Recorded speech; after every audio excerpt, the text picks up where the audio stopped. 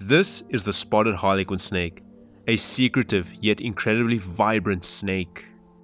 Their beauty is unmatched amongst the South African snakes, yet they are incredibly rare due to their burrowing habits. They are one of the holy grails for South African herpers, and they come in a multitude of beautiful colors and patterns. But out of nowhere, on a really random day, one of us got a call for a red snake at someone's house. And unfortunately, I was out of town at Gamtoos on the river enjoying myself and was unable to actually catch the snake. But thankfully, a good snake catcher buddy of mine was able to go and retrieve the snake for me. And man, I was so surprised. It was by far the most beautiful harlequin I have ever seen, and this specific morph is incredibly rare with few records of them in South Africa. And to make things even better, she was gravid, which is the term people use for a reptile that is pregnant. This just blew my mind as I could not wait to see what the babies could look like. So I kept her a bit longer in hopes that she would actually lay eggs in captivity. Alright guys, something amazing happened. So there was a beautiful spotted harlequin snake that was removed off of a property that I unfortunately wasn't able to join on, but she's currently hiding there, fossorial snake a bit.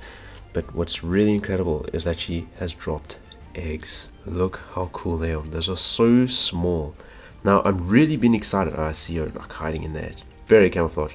But what's really amazing is that the specific phenotype of this harlequin species is very rare. And when I saw that she was gravid, I knew that I had to keep until she laid the eggs. And I will release her back exactly where we got her. The owner gave us permission to take her back. And when these eggs have incubated and hatched, we will take them back there as well. But for the record, no one has ever really done this with this specific phenotype before, or probably not even of this species. So this is something I'm really curious for. It's just a purely interesting record, and I cannot wait to see the results. But let's get these eggs out and let's put them in there and let's get them to an incubator. I've got a friend, Kevin, you guys have seen on his other channel. He loves to remove snakes, and he will be incubating the eggs for us. Now with some delicate handling, I managed to get all 6 eggs safely into this container, and now they are ready to go be taken to Kevin. And guess who decided to pop out? She was very curious as to what I was doing, so I had to take her out for a quick second. I'm going to put her back, and then let's call Kevin up.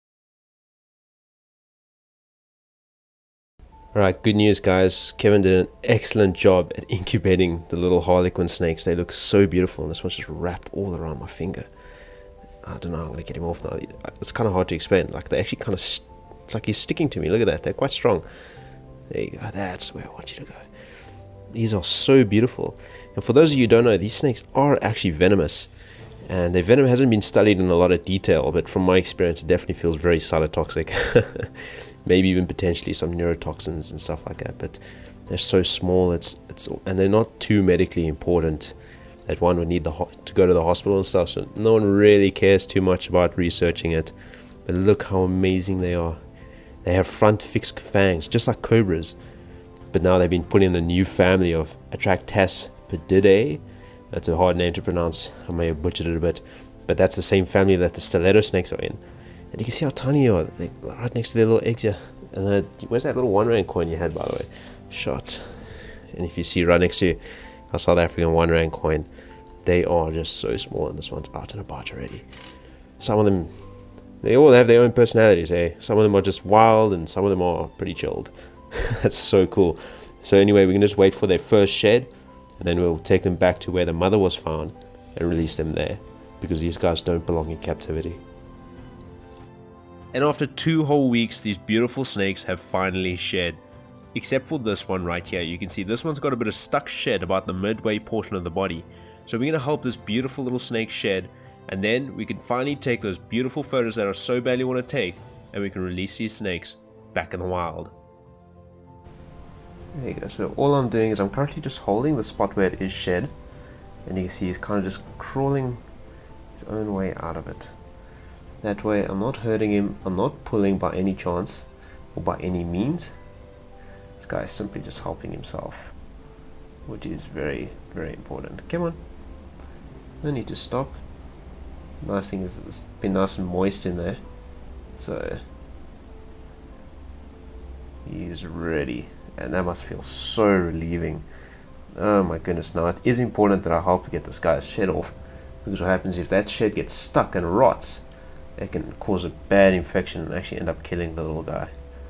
So this is the only reason why I'd actually assist the little one. But look how beautiful that is. Stunning little snake. It's doing such a good job. Come on. Come on, you're almost there. Wow, look at that hair.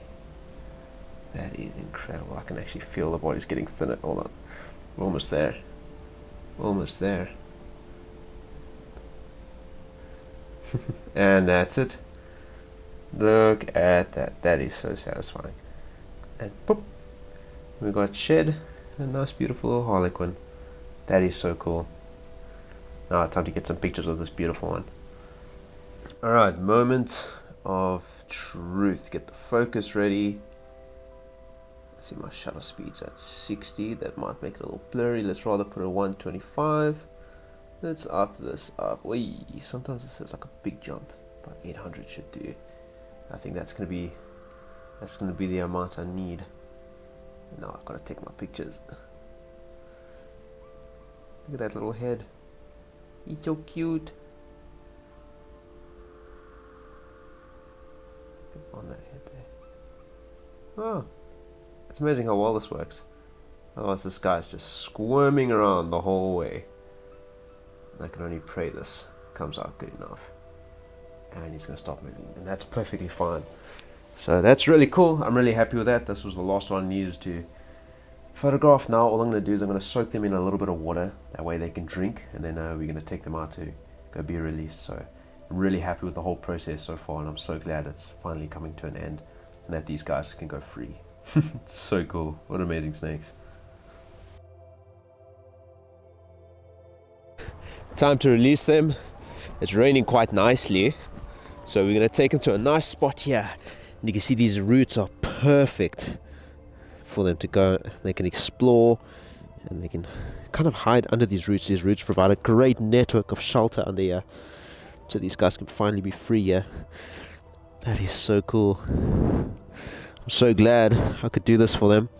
And that they can finally be free. It is raining a bit on my camera, so I'm not going to spend too much time. But that is so damn cool. I'm so glad it's finally all been done.